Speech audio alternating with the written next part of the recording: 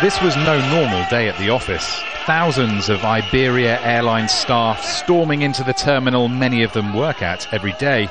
The police outside were powerless to stop so many angry strikers. Thousands had marched 8 kilometres to Madrid's Barajas airport to protest against a plan to slash jobs. Yeah, it's so hard to be now unemployed, and 3,800 people is too much people unemployed here now. So we are asking the government to say something, to do something, because that's not good for our country. Inside the terminal, passengers were ruining this as a bad day to travel. 70,000 have had their plans disrupted and have either been shifted onto other flights or have been reimbursed.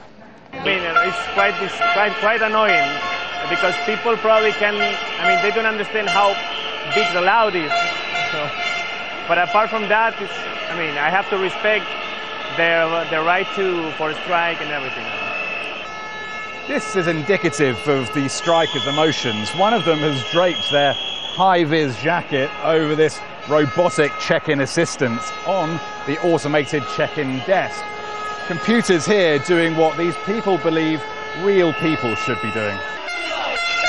There's also a marked anti-British flavour to this protest.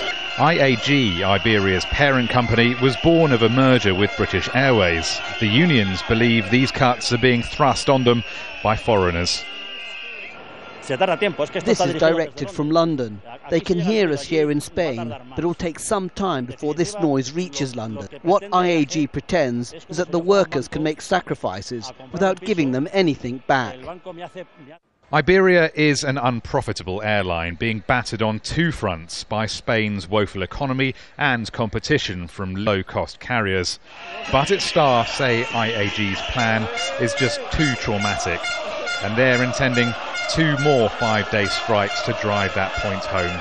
Rory Challens, Al Jazeera, Madrid.